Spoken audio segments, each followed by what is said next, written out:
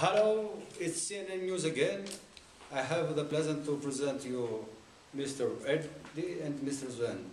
I would like to welcome here in our studio, and I want to have a nice discussion about your program. And first of all, I would like to start with Mr. Reddy, because he was a founder of this program of All Quiet. It's a title of a famous book of Erich Maria. And I would like to ask you, what was the main purpose when you found this program? Well, I was involved in the project as a member of the board of GCW, and it was our ambition to set up a project on the occasion of the 100-year commemoration of the war. And the project had the ambition to connect events of the past, facts, evidences, to facts and evidences nowadays. Okay. Sven, as a younger member of this foundation, what do you expect from this program on these days? Well, I expect that the youngsters would gather all from Europe, from the 8 delegations that they come, to meet each other, to talk about peace and democracy nowadays, but also the European issues that are going around with the migration problems we have, and also other European issues we're dealing with, and that they had an open debate around it, could discuss and to have to put ideas on the table.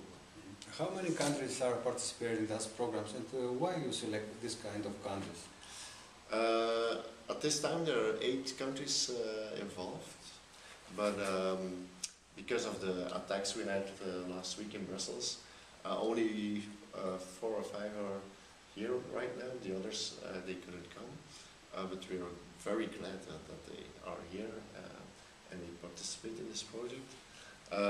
It was an open call we put around for the participation, so the countries who are involved, they were interested enough to come and join in this project. Mr. Reddy, as a founder of these programs, what do you expect for the young generation for the future?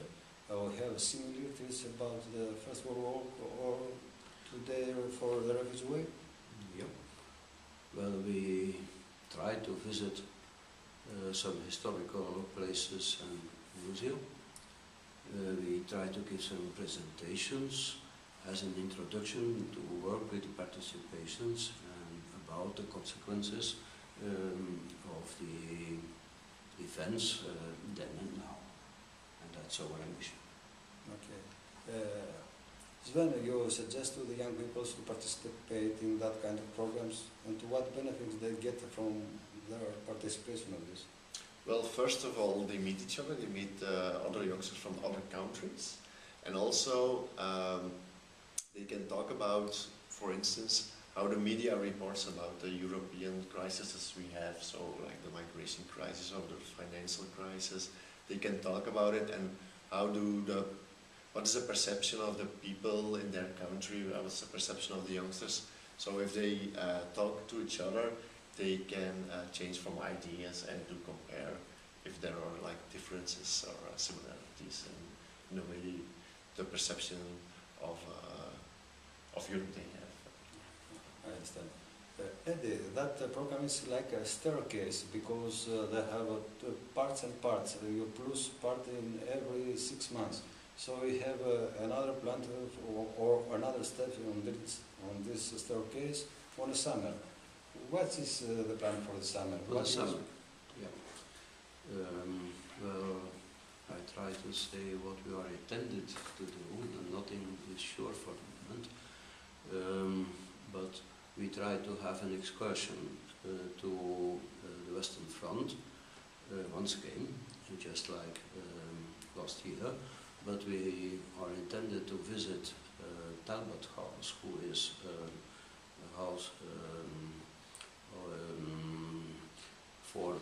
was a house for soldiers and an all ranks house.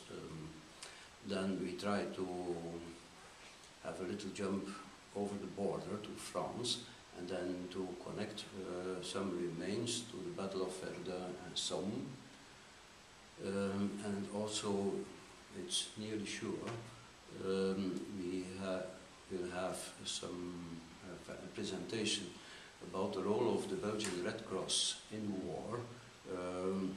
It started with chaos, and a few months later, in the sense of the dunes at the Belgian coast, and with the help behind the scenes of Queen Elizabeth and the Heralds of London, they raised a hospital, the Queen's Hospital, on university level in war, at 10 kilometers of the front. And also the role of the International Red Cross in all kinds of events nowadays. That are two items that are nearly sure. Okay, okay.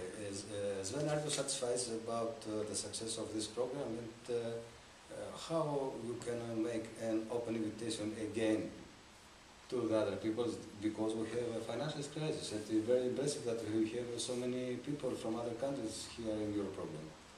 Yes, I'm very satisfied that all those participants from all those countries came, and I hope in July we will be with a full team again, and every delegation will come to Brussels. I have to say that during the meeting we will also have like sports and leisure activities, and we will visit Bruges, so the program will be a little bit educational, but also on animation. We offer a great variation of all kinds of activities. It will be a variety. On this training, it was the purpose to write a handbook for teachers, so it's a little bit more educational, but in the summertime it's also a summer camp and a vacation for the youngsters who will come from other countries. It was broader and it was lighter. So do you suggest everyone to come here in Leuven? Also it is one message to the terrorists, to face the truth, and to despise of the terrorist attacks, to come here to present with their presences, that they don't afraid the terrorist attacks, and we fight the terrorists with ideas. Yeah. Well, we have to be careful, we have to be vigilant, but we don't have to be afraid. Thank you very much. It's CNN News. I'm Panos Videos. I see you again at the afternoon.